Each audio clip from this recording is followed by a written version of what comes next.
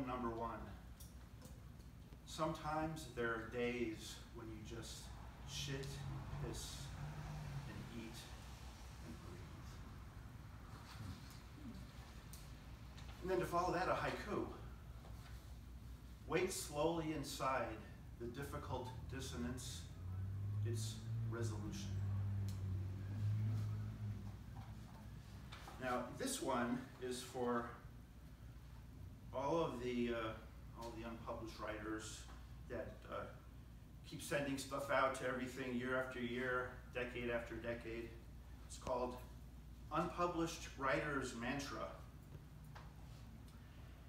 And if it's not them, it'll be someone else. And if it's not them, it'll be someone else. And if it's not them, it'll be someone else. And if it's not them, it'll be someone else. And if it's not them, it'll be someone else. And if it's not them, it'll be someone else. And if it's not them, it'll be someone else. It's just a matter of time. It's just a matter of time. It's just a matter of time. It's just a matter of time. Now, oh, lots of time. Okay, this is from a story in a newspaper.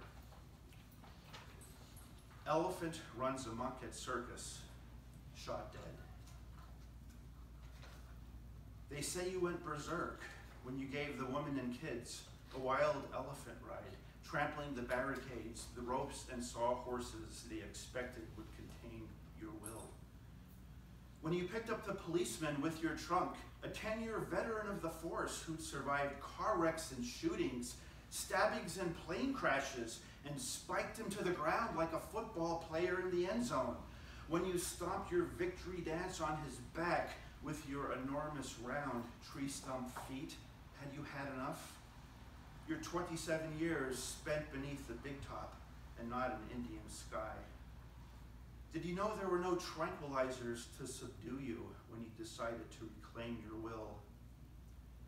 When the 25th round entered your cement gray flesh, did you land in the cooling Tigris as you went down, feel the dust of 3 decades wash away as the hot sky of home burned overhead?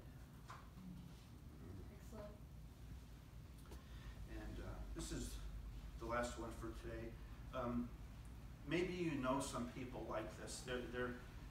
There's people out there in the world that, I imagine those flying buttresses that hold up Chartres, there's like 20 of them, and there's people like that. They have all these flying buttresses.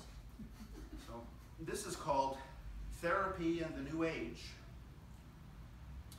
I'm not okay, you're not okay. What's your dysfunction?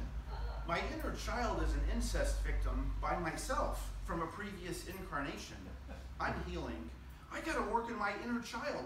Maybe I can take it to an inner child care center. Do they have Montessori for this? I can drop it off before work and it can meet lots of other inner children. And then I'll pick it up on my way home and each day I'll be able to deal with it better. I got lots of stuff. How about you? I got lots of stuff too. Is it getting stuffy in here? What's your dysfunction?